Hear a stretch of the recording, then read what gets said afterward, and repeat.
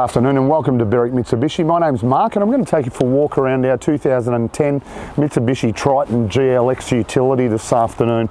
As you can see, when we start off at the front of the car, they have added the additional driving lights there at the front.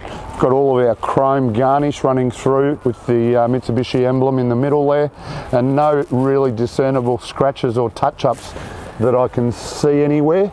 A little bit of dirt here and there, but that's okay. Being the GLX, it just has the factory steel wheels. You look at the tyres, there is a stack of tread on those tyres. You've got your Triton 4x4 badging on your driver's door there as well. A couple of minor little blemishes just on the edge of the door, probably from jewellery or something, but very minor anyway. It does have the Rhino rack fitted there at the front of the car, and just once again a little minor, it's probably, feels like dirt actually, dirt or glue, which will come off anyway. Same with the rear tyres, plenty of tread on those as well. And overall, actually this car did have some sign writing on it at some stage now that I'm up close to the car, so our detailers will certainly enjoy removing all of the residual glue from it with a good quality polish. We've got our protection bars there at the back. You've also got your tow bar, which gives us the ability to tow 2.4 tonne in this model. And then just a minor little dent just there on the tailgate, obviously consistent with the age of the car. Ripple finish ARB canopy as well, which we'll have a look at shortly. And as we come down the passenger side of the car, once again, the only thing I can really see is just that we need to give it a good polish, just where the previous sign writing was. Side steps, of course, being the GLX, and overall, I mean, apart from you know, a little bit of cosmetic tidying up, which one of my gun detailers will take care of, it presents really well for a 2010 model.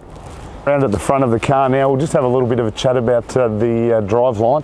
And Mark, you know, you've only opened a bonnet on a Triton 2 million times, and now you're having trouble finding the release, but that's okay. So this particular model, they did move to the direct injection diesel, common rail diesel, 2.5 litre motor.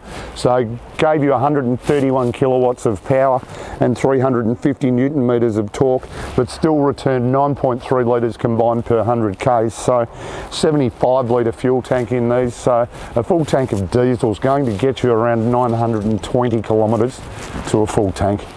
Back around to the rear of the car now, so the ripple finish ARB canopy. I like these canopies because all of the windows are hinged, so your access into the back of the car is a lot easier than the models that had the sliding windows.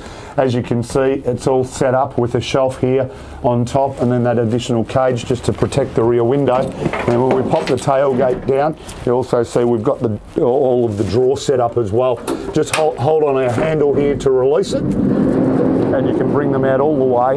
As soon as you let go of that handle, it'll lock it into position as well. So flexibility from a tradesman point of view, or you know, a chippy even, you know, all your gears secured, and you can set it up so that it's not rolling around inside the car as well, which is a really good setup actually. Just to slide it back in, just hold onto that handle again, release it all the way back inside the car, and you're good to go. And as you can see, locked in position, so nothing's going to move around at all. Inside the Triton now, we'll just run through all of the condition of the interior. All of our power window switches on the driver's armrest. Power window switches up the front there with automatic stability control button there. We've got our switches for our driving lights here as well. And then our steering wheel is adjustable in height. Once Mark releases the actual handle, or the lever allows us to adjust the height of the steering wheel to where we're comfortable. On our leather wrapped steering wheel, we've got our cruise control buttons there as well.